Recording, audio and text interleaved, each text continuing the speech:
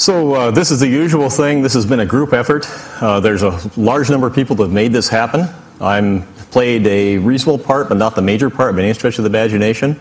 There are a number of people in this room. I see one there and a few other places, Christoph, and probably some other guys I'm missing that contributed to this. The guy that probably put the most work in it is Frederick Weisbecker. And I have to give a special tip of the hat to Thomas Gleichner, who's the guy that convinced Frederick that he should do this for his master's thesis. So, you know. With that, kind of the things I'm going to go through here. And at my age, of course, the first thing you do is go back to the good old days. It's just a natural thing. If you aren't of this age, you'll find out soon enough. Don't worry about it.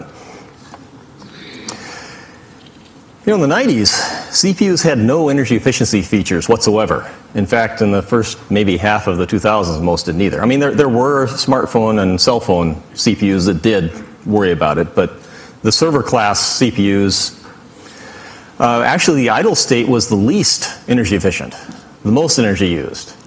And the reason for that was there were no cache misses, and so the ALU was kept fully busy, consuming power as much as it could. And that actually meant that if you had extra scheduling clock interrupts, your system was more energy efficient rather than less. But things have changed over the past 10 or 20 years, and right now, idle CPUs are preferably powered off CPUs. And even the high-end systems tend to be pretty good, about not as good as the battery-powered guys, by the way. I mean, those of us in the server arena, doing the big servers, we have energy efficiency as a first-class requirement. The guys down in the battery-powered embedded range don't merely have it as a first-class requirement. For those guys, it's a fundamentalist religion. Okay? You think I'm making that up? No. Well, we'll get to that in a little while. But what happens now is you want the CPU that's idle to be powered off, and that means you don't want it to get scheduling clock interrupts unless they're really needed. Okay, and again, especially on battery-powered systems. I've had guys call me up. I mean, LKML wasn't enough for them. They, by God, called me up on the phone and screamed at me because some scheduling clock interrupts that RCU was causing was burning 40% of their battery, and they didn't like it. They were very upset, and they let me know. So, you know, you think I'm making that up? No. Anyway, this is kind of the way things are. If you don't control your scheduling clock interrupts when it's idle, you'll have your clock eating up your battery, causing a lot of problems. And that's not what we want. I mean, we really don't want that these days. And if you don't believe me, put a patch in that does that and see what phone calls you get, okay? Well, this is kind of what we want instead. If the system's idle, we want it to be asleep. We don't want to be consuming power. We don't want it to be draining the battery. And we want something like that. And for idle, we've had this for a long time. Before we had Dyntic idle, this is back early 2000s, very early 2000s. We'd have these CPUs. We have time advancing from left to right. And the vertical red bars are scheduling clock interrupts. We have CPU 0 and 1. And if they go idle, well, they kind of get low power, but we still have these scheduling clock interrupts showing up. Now, modern CPUs are often really good about getting into low power really quickly. But even so, you have them spinning up and then spinning down, and that does consume energy. And if you have that happening, your battery won't last very long. And that's actually kind of impolite if you think about it. I mean, would you like it if every jiffy, while you're trying to sleep, somebody wakes you up? I know I wouldn't like that. So this is the way things work today if you have config no hertz enabled. You have your CPU, it goes idle, and there are no more scheduling clock interrupts. That allows the CPU to get into the lowest possible power state and stay there. And that means that you have very little CPU energy consumption, at least from the CPU. If you have a display, if you got mass storage, other things, the network, well, you got to worry about that separately. But I'm worried about the CPU, and this really helps with that. So this is great for energy efficiency. But more recently, there was cases where extra scheduling clock interrupts to user space execution were causing problems. What happens is if you have a real-time application or a high-performance computing application, and you have extra scheduling clock interrupts, it can actually really degrade the performance. For real-time, of course, you get that extra scheduling clock interrupt duration, the worst-case duration added to your worst-case latency. And for HPC, if you have iterative computations, you can end up multiplying the effects because one CPU gets slowed down and everybody else has to wait for it before you can start the next iteration. So there are cases where those cause problems. And the other thing is, if you're running that kind of application, this heavy-duty HPC computational application, you have one runnable task per CPU. I mean, you know, these guys go to lengths to make sure that the worker thread is the only thing on that CPU. Interrupts, other threads, whatever, are off. And so that CPU has no job whatsoever aside from running that one thread. And that means that if we interrupt it, all we're doing is slowing things down. I mean, it's the only thread there. There's nothing else for the CPU to do, so what's the point? So what we want to do instead is if some other task shows up and we have two, then we start interrupting it. But if we're back to the point where we have just one task running on that CPU, we don't want any scheduled clock interrupts. And also, if you're busy, as well as if you're asleep, getting interrupted frequently isn't helpful. So we want to avoid that. All right, so what we can do is we get rid of these things. And an intern of mine, Josh Triplett, he's now off in doing Chromebook stuff, prototyped this in 2009. And Anton Blanchard actually did some benchmarking on some HPC-style benchmarks. Without that fix, that red stuff shows up. In other words, we're losing about 3% performance. And that may not sound like much, but if you have people that are trying to get the most out of their system, that's a big deal. With Josh's patch, we end up with that. And we'll just go back and forth here. This is without his patch. This is with it. So this is really a worthwhile change, except that there were some problems. I mean, this was just a prototype, and therefore a user application could monopolize the CPU. If a user application started running and decided it didn't want to stop running, that was all that CPU ever did, and you can't have that. There was no process accounting. And for a lot of applications, who cares? But there are places where you do care, where you want to know, and it's also useful in some cases for diagnostic purposes. So we do need that.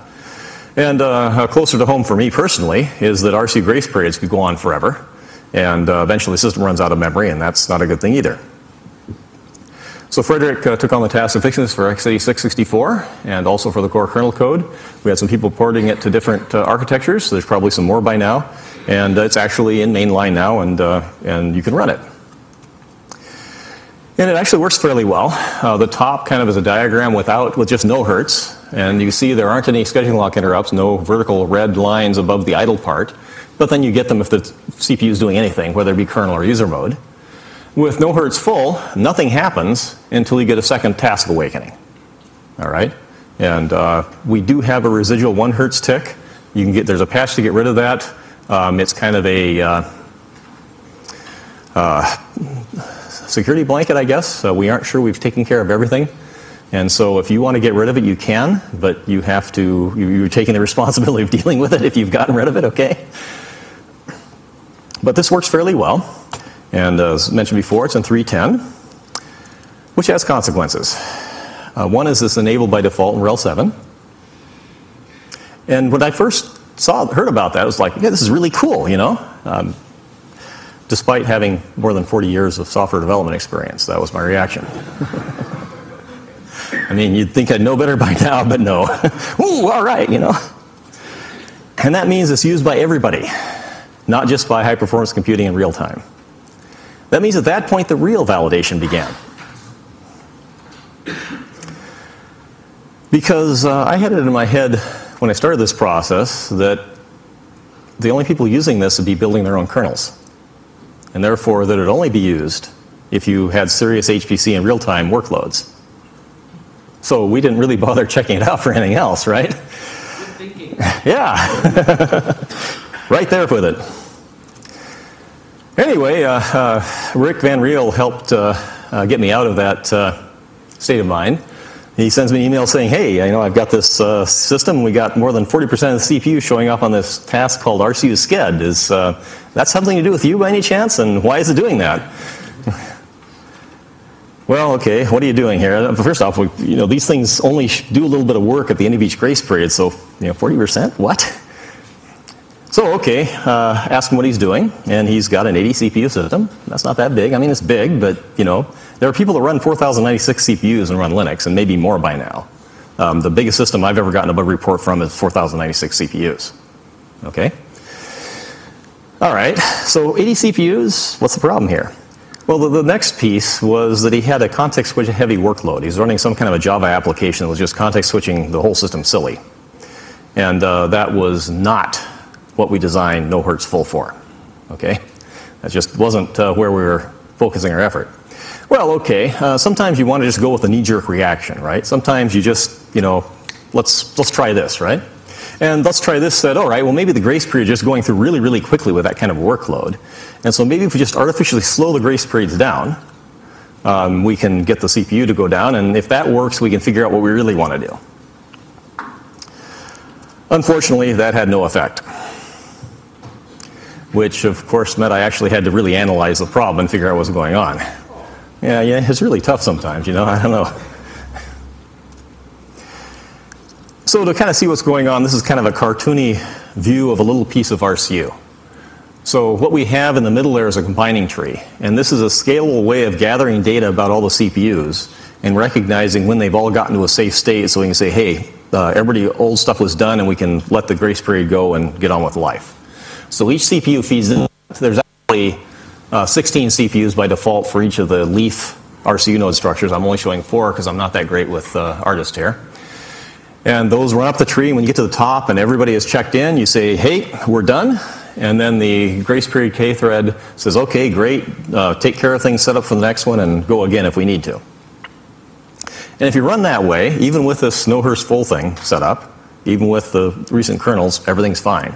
Very low CPU consumption on that grace period K thread. So that's great. But the thing is, if you actually have the no hertz full stuff enabled and are running it all the way, what we do is we offload the RCU callbacks. Without this, each CPU does its own callbacks. So they schedule a callback, and we'll look at what those are a little bit later. And they do their own thing. Otherwise, what happens if you're running in the way that Rick was running his system, they get handed off to offload K threads, 1 per CPU. The offload K thread waits for grace period and then invokes the callbacks.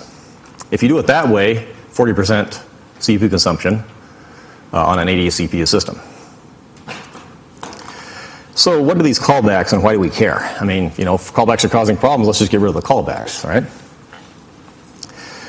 Well, we go in a lot of detail, but for this presentation, think of it as just a way of delaying work.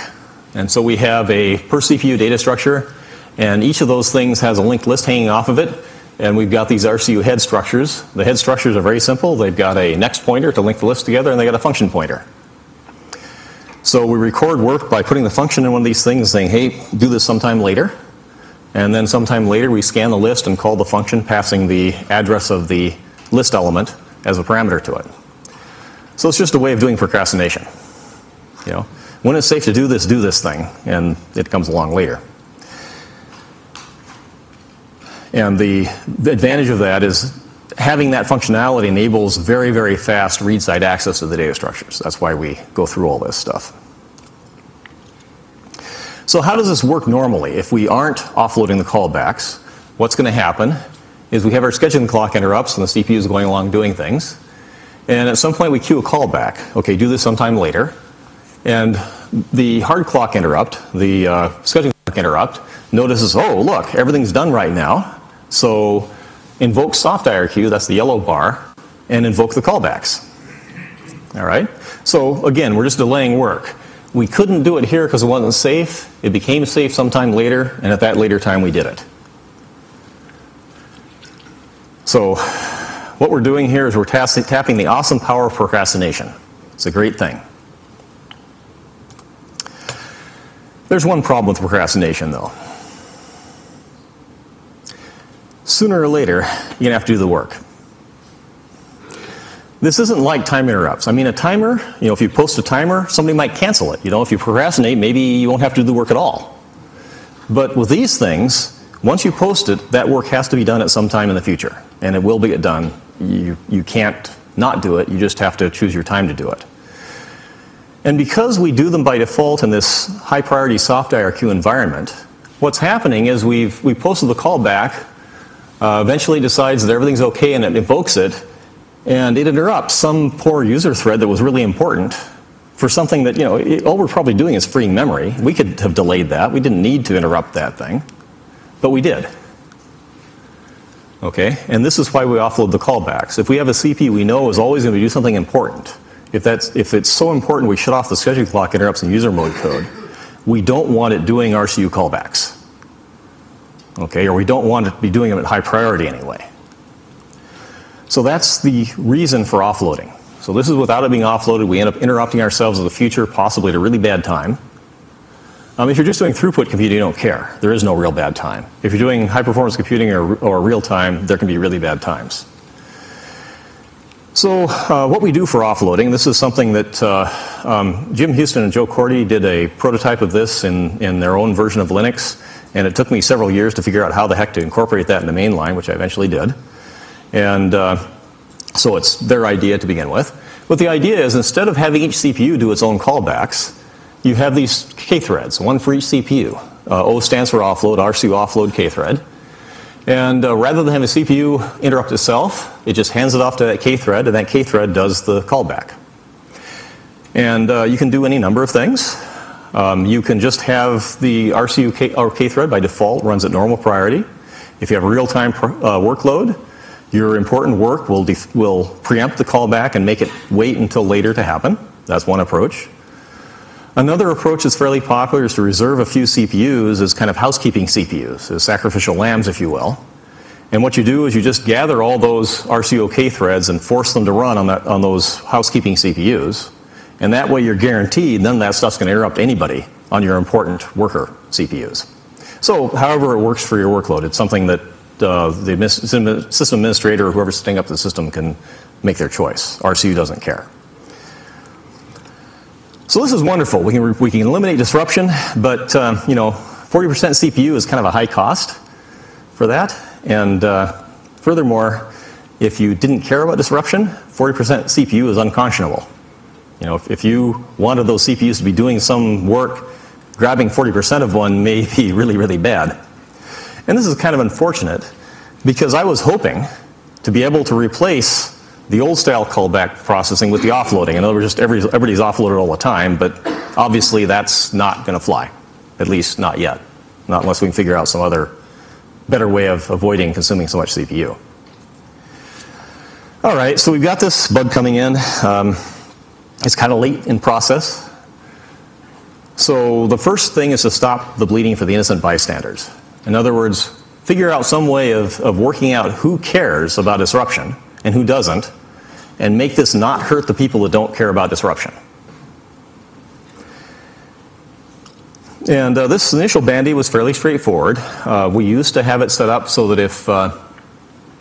if we saw any sign that somebody wanted no hertz full, we offloaded everybody. Just sort of like, oh, they might worry about this, we'll offload and just not have to worry about it. So the change instead was to offload only if the no hertz full boot parameter was set. In other words, not only was the kernel built to do offloading, or to do no hertz full, but this specific CPU was put in the mode where it wouldn't get scheduling clock interrupts. In other words, this particular CPU had been designated as an important CPU. Then and only then, we offload from it. And so there's a git commit down there at the bottom that takes care of that. Except for one slight thing. It's kind of embarrassing, but industry experience is that out of every 6 fixes, one will introduce a new bug. And that's kind of been consistent for several decades. Linus may have better, more recent data, but who knows. In any case, this was one of the 6. What happened, it was a surprise to me. It turns out RCU is used earlier in boot than I thought.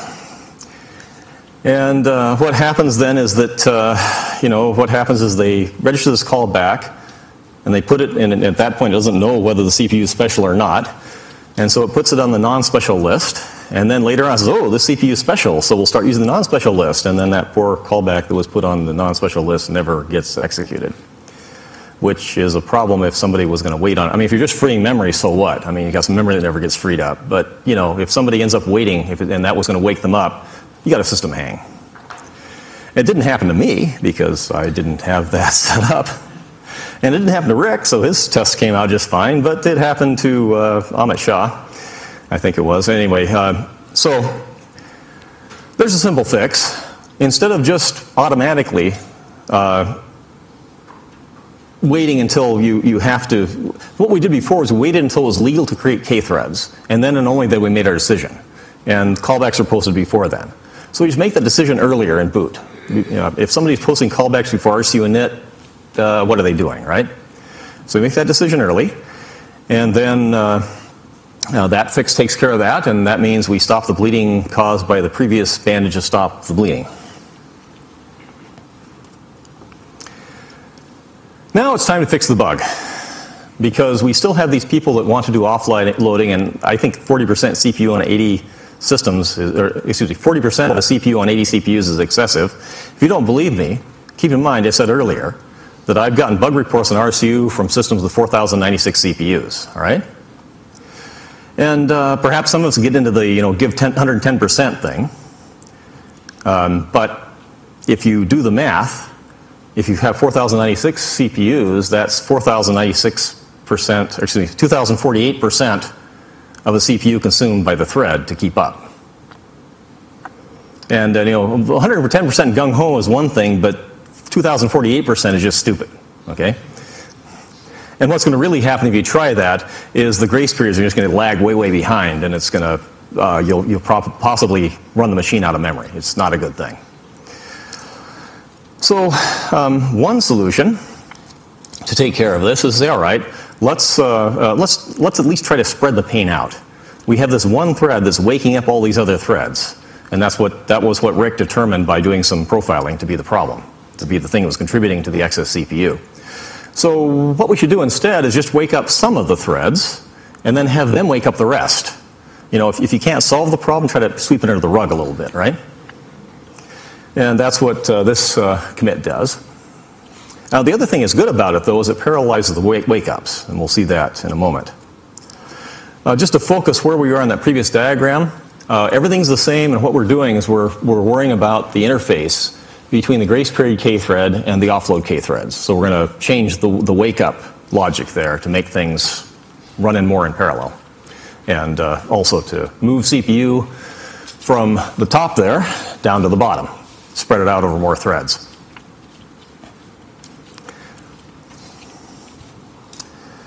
All right, so this is how things looked beforehand. So we have this RCU, and I couldn't fit 80 CPUs on the page, so we only got 20. You'll use your imagination for the other 60. So we got this RCU preempt K-thread, the grace period K-thread, and it does a series of 20 wake-ups, one after another. Okay, so that means that it takes a while. Wake-up takes, a couple microseconds, maybe. It depends on the system. And so if you have 20 of them, that's, maybe 40 microseconds. If you have 1,000 of them, that's 2 milliseconds. All right? So this isn't really very scalable in some sense. So the hierarchy is actually kind of a good thing. And what we do is we just take and square root the number of CPUs, and there happens to be an integer square root routine already in the kernel, so that was convenient. So in the case of, and we round down, so we take our 20, we get 4. So wake up 0, 5, 10, and 15 with the grace period K-thread, and they wake up their own group. So that means that this guy is only doing 4 wake-ups instead of 20. That means if we have a huge machine, the number of wake-ups rises by the square root, so it's a reasonable number even with thousands of CPUs. And it means these guys run in parallel. So we can get everybody woken up in parallel and have reasonable response time to the end of the grace period. Interestingly enough, all I was trying to do was sweep stuff under the rug, and by accident I got rid of some of it. Sometimes you get lucky, Sometimes it works. If we have a busy system, and that was what Rick was having, he had this system that was doing Java and context switching itself to death and sending callbacks all over the place. And in that case, each CPU is going to post an RCU callback every grace period.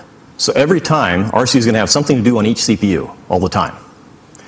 And the old way of doing that, what happened is that each of the RCU offload K-threads is going to be woken up when it gets its first callback. The guy does, okay, call RCU, here's a callback. And it says, oh, is this guy running? No, he isn't. Okay, wake him up. Okay, so each of these offload K-threads gets 1 wake up per grace period when it gets its first callback for that grace period. And then what happens is that they all say, great, I need a grace period. So RCU does its thing, and then the grace period K3 goes and wakes them all up.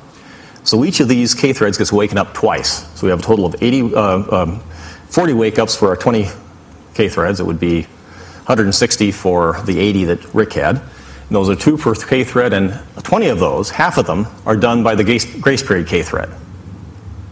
Okay, if we do it the new way, what happens is that 0, 5, 10, and 15 are awakened when their first callback is posted. And that's not just their callback, it's theirs or any of their followers. So if CPU 3 suddenly says, hey, I got a callback, he'll wake up the 0 K thread. And then what's going to happen is that each of the K threads is awakened at the grace period ends. And those 4 are going to be awakened by the grace period K thread, and the remainder are going to be awakened by their corresponding offload K thread. And that means we only have 24 wake-ups, because we didn't have to wake up the other 16 offload K threads when their callback showed up. What happens is the leader got awakened for them. And that means we had a 40% reduction in total wake-ups and an 80% reduction in the number of wake-ups that the grace period K thread did. It went down from 20 of them down to 4, and we went down from 40 total to 24 total. All right, so you can see, again, going back to this diagram, what's happening here. The top guys, top 4, are being awakened when their callback is posted. The bottom 16 are not, because the top one gets awakened on their behalf.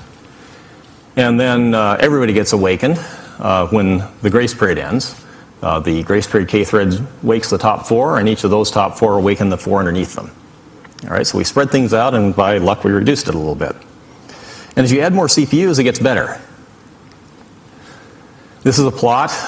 We got a % reduction in the wake-ups. And then on the bottom, we got the number of CPUs. I only went at 512. And you can see the number done by the grace period K thread is reduced by, when you get to 80 CPUs, it's being reduced by somewhere between 80 and 90%. So it's a pretty large reduction. And the total is being reduced by over 40%. And as you get larger, the reduction approaches 1/2, 50% reduction. So this is actually saving a fair amount. There is one dark side to this, of course, and that is that the 4 offload K threads at the top, the ones that had to do all the work and wake up their followers, they're going to see an increase in wake-ups. And we expect, if we kind of extrapolate from Rick's setup, we'd expect that we had 512 CPUs, we'd have a little over 10% CPU utilization on each of those, and there'd be, 9 of them in his case, or 8 of them, excuse me.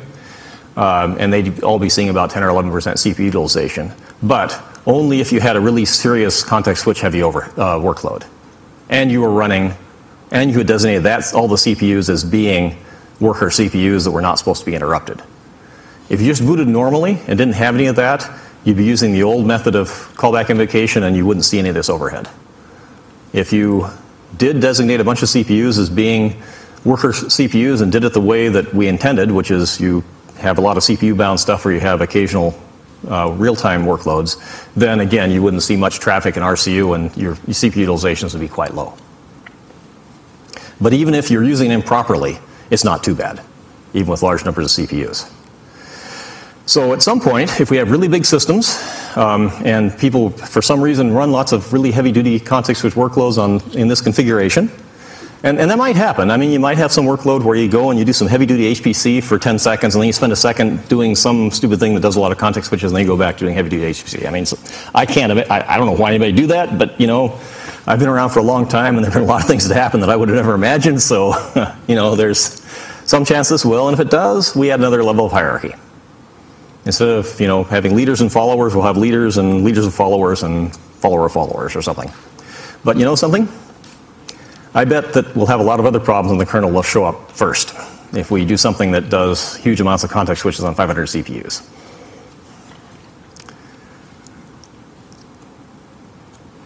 Anyway, so looks pretty good. Not only we spread out the workload, we reduced it. Sometimes you get lucky again. And the systems with lots of CPUs aren't likely, at least they don't now, run these heavy-duty context switch workloads. So what's not to like? Well, yeah, you guys know the drill. Your stats are so far 6 out of 6, right? Or at least 2 out of 2. I said it was the energy average. I didn't say it was any good. You apparently are better than average. That's right. Overachieving. And actually, the thing is that, well, I'll cover this a little later. The lesson hangs off of that interchange, and we'll hit it in a later slide. Okay, anyway, what happened is that Amit Shah was reporting system hangs during boot. I wasn't seeing any. Rick wasn't seeing any. You know. Anyway, a guy named Pranith Kumar actually chased it down. Real good effort, and got things going, and he actually produced a fix as well. And the problem was, in certain configurations, certain situations, you would start the leader K thread, and if it happened to have a callback and just the right stuff was set up, it just would never process it. You'd have to give it another callback before it would start. And if the first callback was something that the whole system was waiting to get done, it just would never happen. Okay, so you could sometimes, if things were just right, get a system hang. And the fix is that you just pretend when you first show up, you pretend you got told you have a callback even if you don't, and then get things started, and life is good. Well, you guys got the idea. So Paul Gortmaker calls me IRC and says, you know, why have I got so many RCU key threads? I can't remember if they had 8 or 16 CPUs, but whichever it was, he had like 240 of these things, which is a bit excessive given that you're only supposed to have like either 2 or 3 per CPU. So even if he had 16, that'd be like 48 at most. Well, it seems that all sorts of things people in computers like to lie. And there's firmware that likes to lie about the number of CPUs on the system. It likes to exaggerate. So his firmware was saying, yeah, I got like, 80 CPUs, and RCU was stupid enough to believe it. Oh, you got 80 CPUs? Okay, 240K threads, no problem. And of course, these things just sat idle, which isn't too bad, but they were consuming a lot of PS overhead. And if you do PS, you see all these things. And if you were on a tight memory machine, although if you had a tight memory machine, maybe you should code your firmware more carefully, but whatever. If you had a tight memory machine, they'd be using a memory that could be better used for purposes. But this is pretty easy to deal with. You just don't create K-threads until the CPU comes online, right? So if the firmware says the CPU, say, okay, I'll take your word for it for right now. And then when the CPU actually comes online, then you create the K-threads, all right? And that means that, if you have some bit of firmware that says I've got 80 CPUs and there's really not 3, you'll only see the 3 come online. You say, okay, 9 K-threads, you're done. I had to do a little work here. The first commit kind of refactors the thread spawning a little bit, and then I was able to do something that creates them only for online CPUs. And this worked great for Paul, worked great for me, But I think you guys know the drill by now. The only reason it passed the test was that neither Paul or I had modules enabled. And plus, even if I had modules enabled, my firmware doesn't lie about the number of CPUs. And it turns out that module removal often uses something called RCU barrier. All right, and so what the heck is RCU barrier? Well, suppose you have this kernel module, and the kernel module uses call RCU. So it's saying, okay, here's this function I want you to call sometime later. It's one of my functions in my module, and when it's safe, call it. And what that means is this, call it myfunc. This function is going to be called sometime later, and if RCU is really, really busy on the CPU that happen to have that callback, it might be a long time later, because a grace period takes a certain period of time, and if you got 10,000 callbacks, which by the way is not impossible, I've seen it. I have special handling in RCU for if a CPU suddenly gets 10,000 callbacks, and it does happen sometimes. Then it's going to maybe a good long time after that grace period ends before your callback finally gets invoked. And in fact, it can be long enough that somebody might have removed the module in the meantime. All right. And if that happens, your myfunc is out of memory, and when it tries to call that, nothing good is going to happen. This can be embarrassing and somewhat fatal surprises. This has been around for a long time. RCU barrier went in, 10 years ago or something like that, because of things like this. And what it does to prevent it is that it waits for all the previous callbacks to be invoked. All right? And so what we do when we have that is that we have the kernel module do its call RCU, and it might be invoked a long time. At CPU may be busy, it may be invoked a long time later. We don't know when. But we unload the kernel module, and that kernel module does RCU barrier.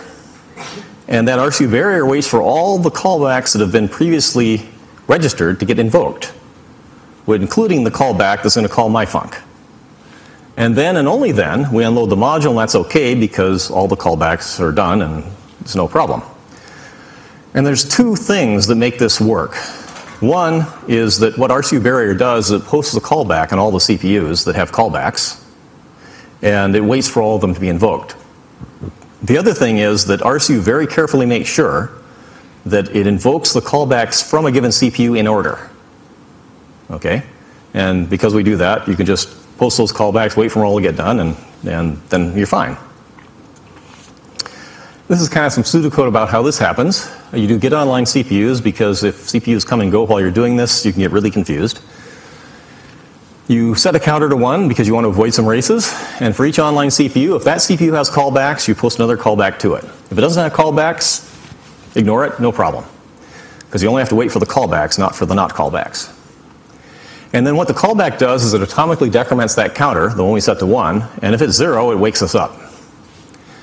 Then we put online CPUs. We've got everybody set up. If they want to bring CPUs on and off after that, no problem. We atomically decrement the counter, which avoids races and callbacks and more online CPUs imposed. And then we just wait for that counter to reach 0. The problem is, if we have CPU offloading, we're sending these K threads. Those callbacks might be around a long time after the CPU goes offline. Because what's happened is we've said, okay, you K-thread, here's a callback. That K-thread might be blocked by high priority stuff or just being busy or whatever, and the CPU can go offline and that callback's still there. We still have to wait for it. So if we have an offloaded CPU, we have to give it a callback anyway, even if it's offline. Because it might have some delayed callback still there. Because just because it's offline, its K-thread's still there. Unfortunately, in this new world where we try to deal with firmware lying to us, the CPUs that are never online don't have K-threads, don't have offload K-threads. And that means if we post a callback to them because they've been offloaded, that callback's never going to get executed. Which means that RCU barrier is never going to come back, which is not what we want. And anyway, this is a fairly easy change. We add to a condition that, by the way, the CPU that's offloaded also has to have an RCU, have to have a K-thread already. We have to have created that K-thread, and then only then we give a callback to it. So yet another commit to take care of that.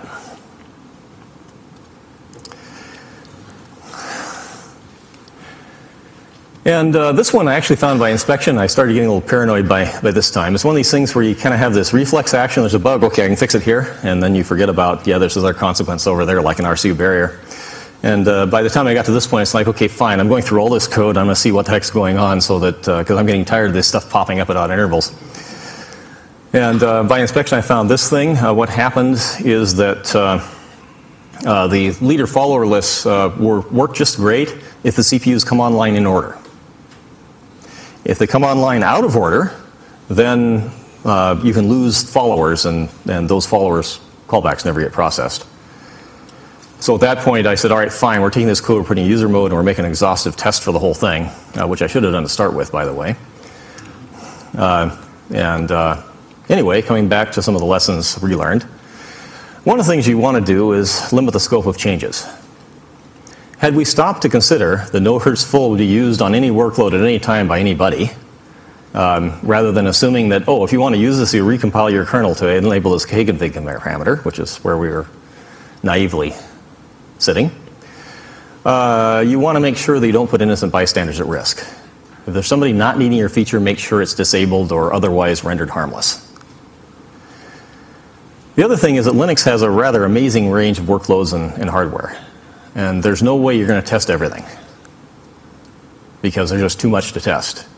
And so that puts more emphasis on the first part. Because you don't know what's going on all the time, make sure that you affect only the stuff you need to affect. Try to do no harm where you're not needed. Of course, as you might have noticed through this presentation, fixes can generate additional bugs. In fact, there's a guy that said Murphy that says they will generate additional bugs. And there's another guy that says Murphy's an optimist. And that's the guy I agree with. Sometimes you get lucky, as I did on the one fix where I saved CPU time instead of just shoveling it in a corner. But the big thing with all of this, all these bugs, the original bugs, weren't that big of a deal. Okay, I mean 40% CPU consumption is embarrassing, but doesn't crash the system. Having extra RCU threads, RCU offload K threads, it's kind of embarrassing, it's kind of annoying, but it doesn't crash the system. So if you have bugs that are minor or very restricted in their nature, you need to be more careful about validating the fixes.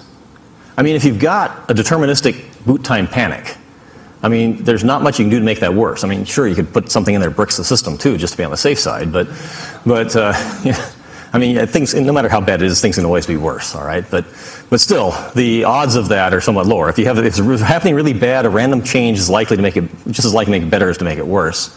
If things are slightly bad, a random change is going to make it worse. And so what I should have done is be much more measured about my fixing the bugs. You know, it was kind of, I felt really bad. This stuff was out in the distros and I had this stuff screwed up, so let's fix it right now, right? Sometimes you need to be a little more measured. And this is why we have lots of rules about what sort of stuff is accepted when, in case those have been irritating you at various times. People probably trust me more than they should, but this experience may well have fixed that problem.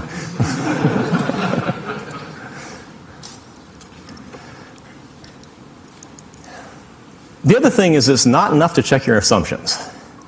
You see, if you have an assumption that you've held for a long time, like, you know, if somebody's using this feature, they built their own kernel, you build these towers of logic on top of it.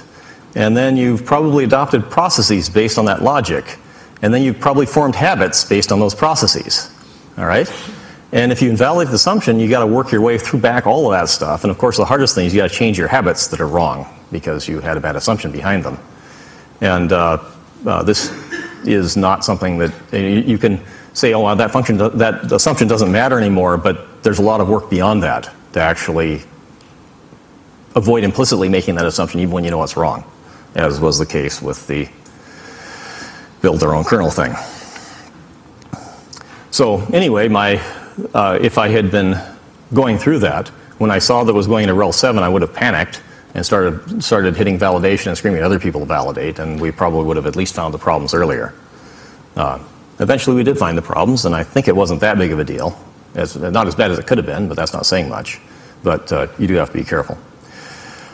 The next slide is just some additional things going on with bare metal and some more information. If you're using it and want to do configuration, cheat sheets, so these slides will be posted, you can look at them later, and booting and so on, and summary about helping to make Linux work better for more extreme computing. And of course, the obligatory slide sponsored by IBM Legal. I don't know if we have time for a question or two. Okay. If people have questions, be happy to take them. Slightly double-barreled one. First of all, the easy one, what happened to the userland test? Like, does that go into a test suite somewhere? What happened? So why didn't userland test suites catch this? Oh, no. Sorry, the new one that you wrote, what happened to it? It's sitting there on my laptop. It's not a regression test. You have to know RCU and rip pieces of it out and kind of drop it into this file and then run this thing and see what comes out. So it's, That's not something that would stop someone breaking in the future?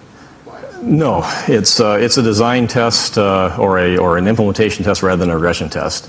If it kept causing problems over and over again, I might script it, put some comments in or something, and script removing and putting in there and run it as part of my regression test suite. But it'll have to break a few more times before I take that on. Of course. You're young, you need the exercise. You can handle it. Paul, in slide 45, you say other Linux scalability issues will strike first. Can you describe a few of them? This one? Yes. So the question was, what kind of issues? Which are the scalability issues that you mentioned there? Well, I don't know for sure, but I'm betting that some part of the kernel will, if you have 512 CPUs and you have a workload that's context switching every 200 microseconds on each CPU, I'm pretty sure that there's some parts of Linux that will protest rather vigorously about that treatment. I don't know what they are yet, but But, you know, I might be wrong. It could be that I get hammered and nobody else does, in which case, well, I'll fix the bug, right?